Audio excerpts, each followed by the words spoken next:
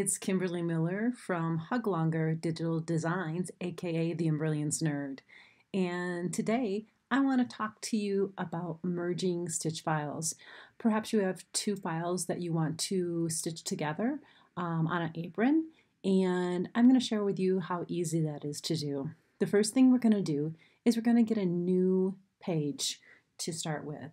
And there's a few ways to do that. You can go up to your File button and you can go File, New Page.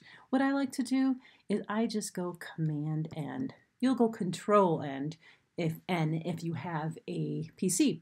Now that we have a new page open, let's grab some designs.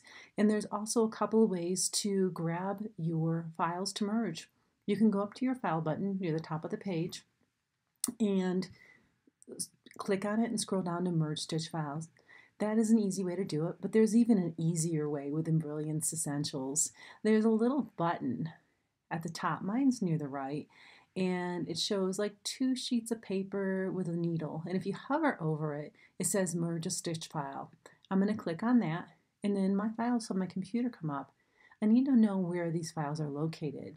And for me, I have them located under Hug Longer Designs. And there are the two files that I want to merge together to stitch on an apron. One of them is already highlighted here, the grill. I also want the Love Texas file as well. So I'm going to hold my Command key or Control key if you have a PC, and I'm going to click on that as well. Now, if we go to the top, you're going to see the button that says Import. I'm going to click on there, and there it is. Now we have both files into one page, but we don't want them to stitch like that. So we're going to need to move the Texas Love.